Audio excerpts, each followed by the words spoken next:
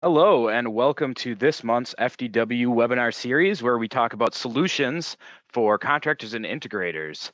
Today, we have an awesome subject regarding huddle space and conference room solutions, a really hot topic in the contractor world today. And this is presented today by TOA. Before we get started, I just want to go over a couple quick housekeeping items. We do have a question feature in this webinar. Feel free to type in questions on the sidebar. We will be answering them at the end of the presentation. We will also be recording this presentation. If you are unable to view the whole web series, or if you are unable to attend, you can view this at a later time. At the end of the presentation today, there will be a survey. Please fill out the survey. It does help us hone these in and make them targeted towards what the contractors and integrators are looking for. So let's jump into today's topic. Presenting today from TOA is John King. John King has been around the industry a while. How are you doing today, John?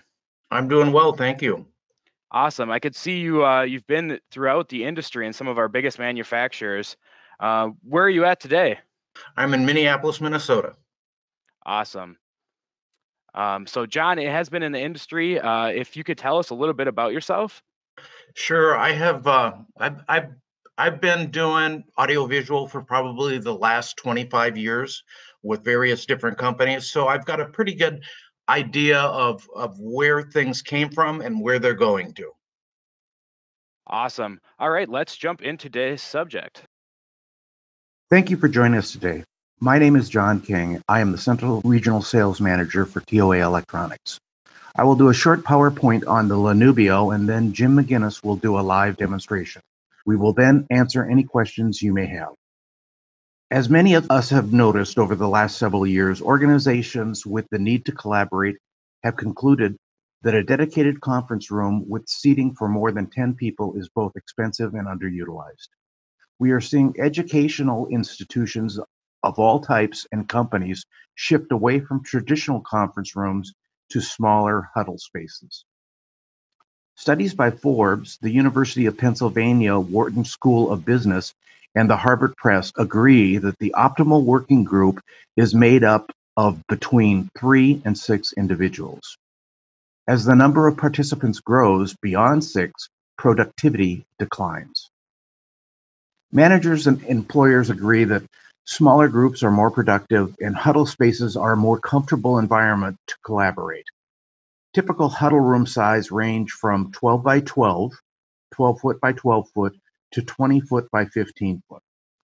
A huddle room is equipped with a display, a camera, local PC, or input for a bring your own device, connecting to conferencing solutions like WebEx, Zoom, and Skype. It will also have a tabletop speakerphone for audio. As an alternative, wall-mounted solutions are becoming more popular, replacing the desktop phone with a microphone and speaker placed under the display.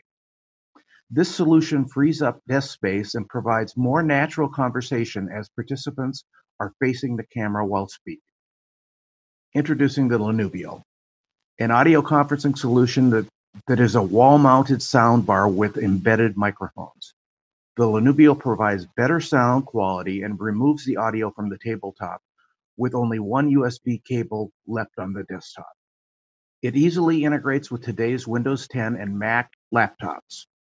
Steerable array with 8 microphones, acoustic echo cancellation, and noise canceling, EQ, and LED lights. This provides a more spacious workplace for the group. In this slide, we'll elaborate on some of the advantages to wall-mounted solutions. This illustration shows how a beam steering microphone can reach every participant regardless of their position in the room. The embedded LED lights are an indicator of where the audio is being picked up and helps the presenter know if they need to speak louder. For impromptu meetings, a smartphone can be quickly paired with the Lenubio via Bluetooth. Lenubio creates a more natural conversation as participants are facing the camera while speaking. In this slide, we'll point out that the settings can be controlled with a browser or from a third-party device. This is a typical system diagram. Lenubio can be powered by an AC adapter, or power over Ethernet when used with a 60-watt power over Ethernet injector. To recap, TOA's proprietary beam steering array microphone integrates DSP function including auto echo cancellation and noise canceling, stereo soundbar with auxiliary stereo audio inputs and outputs, built-in USB hub for webcam integration, codec input and output, and contact closure input and output, and a Bluetooth interface for wireless connections. And now Jim McGinnis will do a live demonstration from TOA headquarters in Secaucus, New Jersey. Good morning, everyone, and I thank you for joining our seminar this morning. Today we're going to review some of the ins and outs of our new Lenubio soundbar processing system. So I'm going to start off with a demonstration in our room here today. The room that I'm sitting in is approximately 16 by 20. It's got about a 9-foot ceiling. Ceiling is typical drop ceiling tiles. The walls are sheetrock, but on one side I'm predominantly all glass, looking out onto Giant Stadium actually, and the rest of the room is a mix of glass and doors, etc. So pretty typical. Floor is carpeted with concrete base, and it's very typical. So what I'm going to do is I'm going to do a quick walk around on the room, and I'm going to start from about 4 feet off to the right of Lenubio. Lenubio comes out of the box in its tracking array mode, so it's on a seek and find mission as audio pops up throughout the room and depending on how it is set. So I'm 4 feet off to the right. I'm going to back off now to about halfway in the middle of the room, so about 10 feet out. You should be able to hear me just fine. I'm going to come back to about 15 feet, and now I'm going to come back almost to the back wall here, so maybe 19 feet or so. And you should be able to hear me without a problem.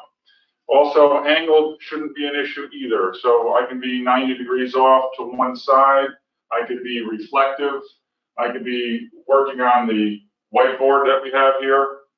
I can spin around and speak to you directly. So now maybe 17 feet or so, almost the same distance. So here I'll come over to about 17 feet on the right side of the room. You should be able to hear me similarly. I'll come up about halfway, so about 10 feet or so on the left side of the room. Now I'm going to be about 4 or 5 feet off to the left side of Lenubio, and I see that the tracking indicators are already moved and followed me throughout this whole presentation. I'm watching it track me as I go in front of the bar, and now I'm back to where I have started. In addition, Lenubio has the ability to pick up 180 degrees, so 90 off to either side. So I'm going to show you that right now. I'm going to stand about maybe 80 degrees off on one side. I'm speaking out into the room. You should be able to hear me without any problem.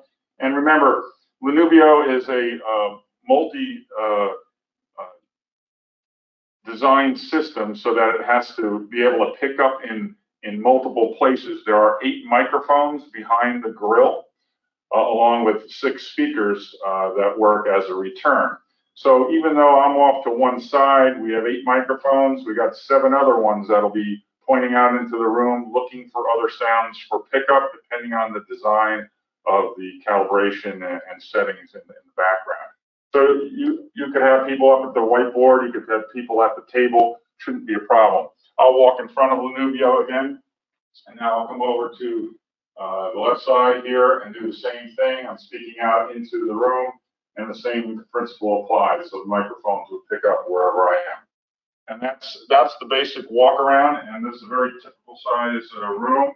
Lenubio is set out of the factory to just a little bit less than this, about 10 feet deep, but we of course enhanced it to 18 feet or so.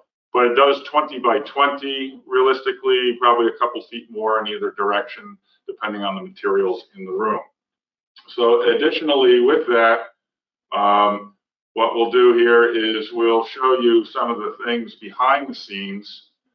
And so on the back of Lenubio, you have 2 connection points. One end is primarily contacts and audio. The other side is the digital connections, etc.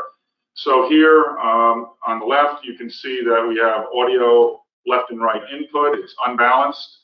And That's so it's convenient for a lot of sources, but we do feed it back out as balanced, because if you use ancillary equipment in the room, you typically would go balanced to reduce noise. We provide a codec in and out loop in case you have processing, and we have 2 sets of contact inputs and outputs for control. The contact inputs I'll show you, the contact outputs I'll also be able to show you, and that's for integration. On the other end of the box, we have power. We have your Ethernet connection, USB 3.0, and a 2-port hub for USB. Convenient for using cameras, etc. That may be mounted on the same wall as Lenubio, such as I have here. I have a simple Logitech camera, daisy chain through Lenubio. So that's what you'll see on the back of the machine. And then we'll get into what the machine has for adjustments, etc. So here you'll see that you have inputs and outputs. It's kind of a mirror, except for the output has speakers. Speaker being the Lenubio bar itself. There are 6 speakers behind the bar, two groups of 3. Each cluster has 2 full range and 1 tweeter. So in there you can make adjustments for the EQ of the room. So if you go in, here's just an example of something. I have a high pass filter on the low end, a low pass filter on the high end, and just a little bump in the middle to show you something. And of course here, you can change this to anywhere you want it to be. This is useful if you're going to go in and ring out a room. If there's problems in the room, you can make adjustments for that. And or if you want to make some adjustments, for enhancement. In some cases, you may want to have a meeting application, primarily more for speech. In other cases, what if the room's a little bit larger and there's going to be an after meeting cocktail hour or something using the same space? You might play audio back, so therefore you may change the audio acoustics for the settings here. So all of that is available to you. And additionally, back to the mixer console, which is the default, by the way, when you log into the box, you'll also see that you have the same EQ setting over here for auxiliary. So you can adjust any ancillary system that you connect up to this. Now, this machine does most of the work on this audio settings page.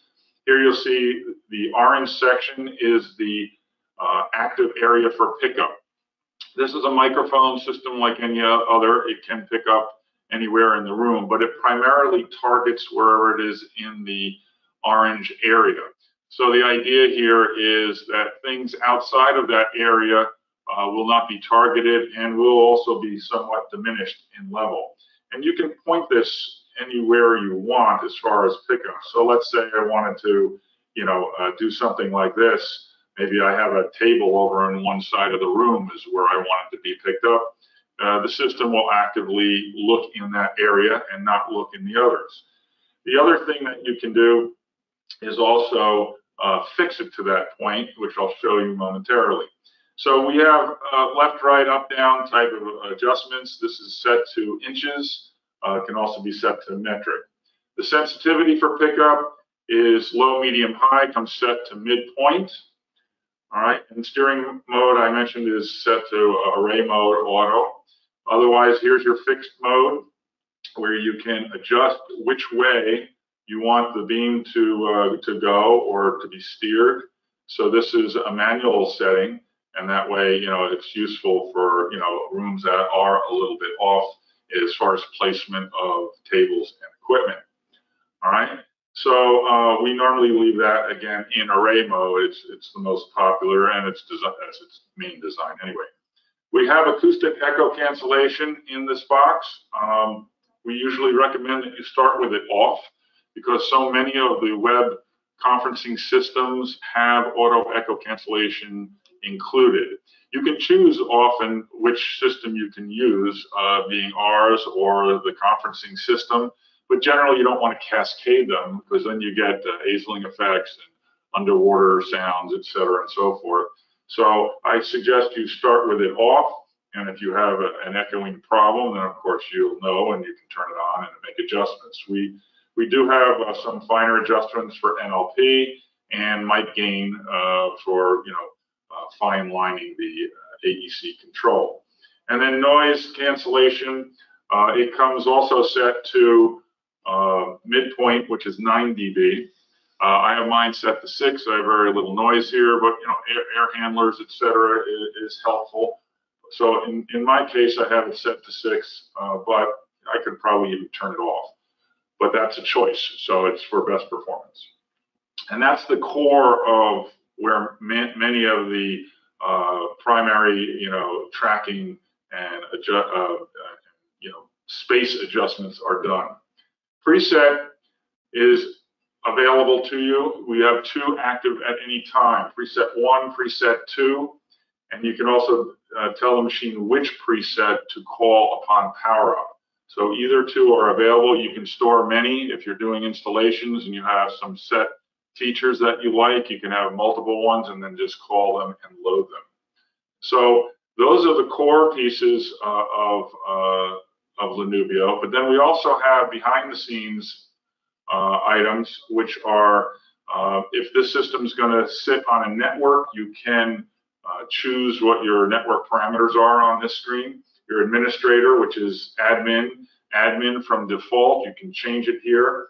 And Bluetooth, we can name the Bluetooth now, making it easier to locate. It's a new feature on version 1.5.0, which is what I'm using today. We go to the control section. Those inputs I was talking about before, here's what you can use them for: mute, momentary or latching, volume up and down, and preset 1 and 2. So depending on what you want to do for contact closure. Output, if you want some level of integration with other systems, you have mute status, sync in 1, sync in 2, can be used for lighting or screen drop or that type of thing. Then under tracking, LED indication, I should say, tracking, we have on or off. That's the LED bar that's behind the grill. So if it's found that it's distracting in any way, you can turn that off. It'll become a single LED behind the grill. And then the mic gain indicator is that same LED. It glows brighter and softer. If there's no noise, it'll actually turn off. And that's a good indicator for the presenter to know that they're speaking loudly enough. But again, if it's a distraction, you can turn it off in lieu of the power and USB lights over on the right-hand side. Those will be your indicator that the system is up and running. I usually recommend that the input gain levels stay on. That way, presenters in the room will know that they're being picked up. We also have mute, which is a different set but similar looking set of lights behind the grill that lights up 7 segments, either or single segment in red. So you have the choice to choose a full bar or a single LED to know that the microphone is muted. Additionally, this latest version has key lock, and the key lock is so that once you have everything set, people can't adjust things from the controls on the right side of the machine. And then the last screen that we have here is basically some background maintenance, time, dating. If we have a firmware update, we will typically post it to our website. If it hasn't been posted, of course, we can send it to you. Just give us a call. We can email that to you, but this one is 1.5.0. And lastly, what you'll find very convenient is configuration data. So once you set up something, you can store that. The example I usually give is you got 6 huddle spaces you're going to set up, and they're all basically the same. So you spend the time getting the first run, set up properly, pretty much where you want it. So you save your configuration. Now you can go to the other 5 and just upload it, and you're done. You don't have to spend the time making adjustments, etc.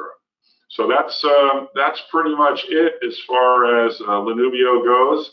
So I'd like to hand it back to Reed for the question and answer session, and I thank you very much for attending today. Thank you so much. Very informative. We didn't have a ton of questions, I think, because you covered it so well. One of the questions, let me see here. So I guess there's another question just on verification of that room size. If you could just answer that again. Sure. So the machine has the ability of 20 by 20.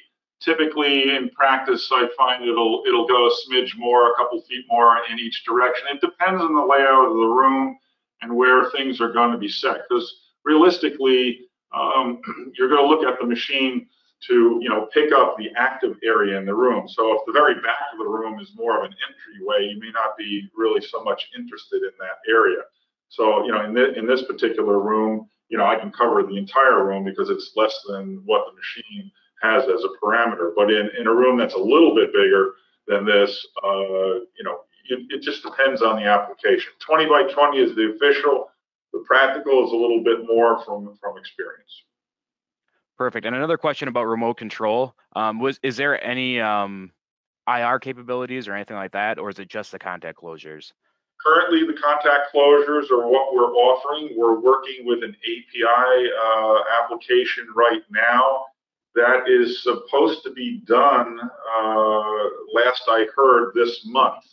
And then that we're going to add in some other manufacturers such as AMX and I think Extron and a few others. So we will have Ethernet control. Perfect. Awesome. All right. I think that is it. Thank you so much. Thank you all for attending this month's FDW webinar series. If you could fill out the survey at the end, that would help us a lot. Thank you.